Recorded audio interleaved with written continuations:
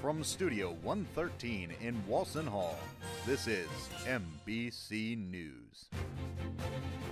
Hi Muhlenberg, and welcome to MBC News. We're your hosts, Lizzie Cugnini and Julia Lipkowitz. So Julia, how excited are you that Thanksgiving is right around the corner? Oh, I'm so excited to be off classes and with my family and eating lots of food. Oh my god, so what's your favorite Thanksgiving dish? Stuffing for sure, and pecan pie. Of course, oh my god, I'm a big fan of sweet potato pie with the marshmallows on top.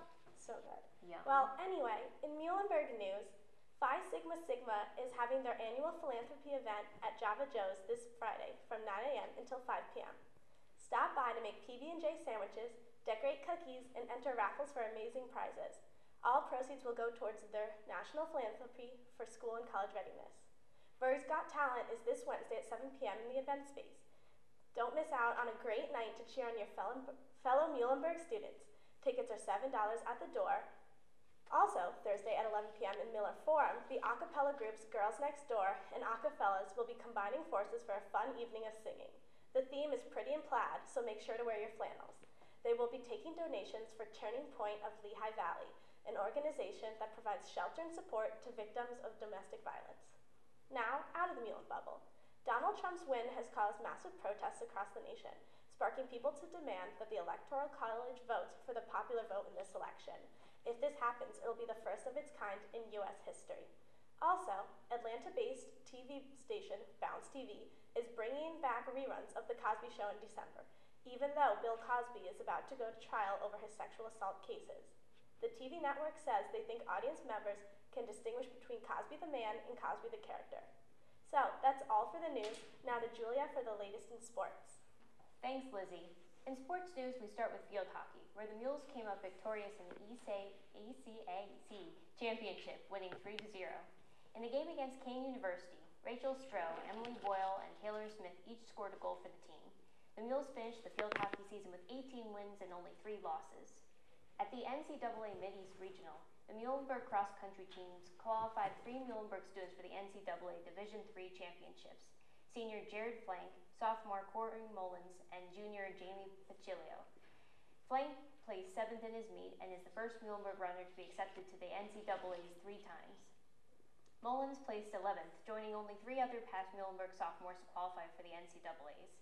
Pacilio finished 4th in the women's race as the first Muhlenberg woman to enter the cross-country NCAA's in both her sophomore and junior years. We wish them luck at the championships next Saturday. The Muhlenberg football team ended its regular season with a 31-12 win at Moravian on November 12th. This victory gives the Mules a season record of 9 wins and 1 loss.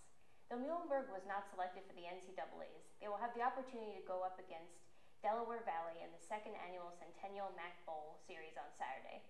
This bowl series involves the top 2 teams from each conference who are not selected to the NCAA Division III championship. Finally, in wrestling, sophomore James Branditoni placed 4th in his first collegiate tournament at the Ursinus Fall Brawl. Freshmen Josh Hickey, Austin Sherman, and Cam Walson, and sophomore Gennaro Kermanara also won a pair of bouts for Muhlenberg. Congrats Mules. Now on to David with the weather. Thanks, Julia. Take your raincoats off and put your shorts on because we got a hot week ahead of us. This Thursday, it's sunny with a high 60, low of 35, 10% chance of rain. We move on over to Friday. Sun's still out with a high 64, low of 38, and about 10% chance of rain. We're jumping over to Saturday. Partly cloudy, but only a high 64, low of 37, about 20% chance of rain. And then on Sunday, get your raincoats back on because it's going to be a little bit of showers with a high of 43, low of 32, and about 6% chance of rain. We're jumping on over to Monday with mostly cloudy with a high of 42, low of 29, and 0% chance of rain. And what I say, people, keep your shorts on because for the rest of this week we got sun. On Tuesday, partly cloudy with a high of 45, low of 28, 0% chance of rain. And we move on over to Wednesday with a sun of clouds and a high of 48 and a low of 35. Back to you, Lizzie. Thanks, David. That's all for MBC News this week. We're your hosts, Lizzie Cugnini and Julia Lipkowitz. Stay classy, mules. Have a great Thanksgiving break.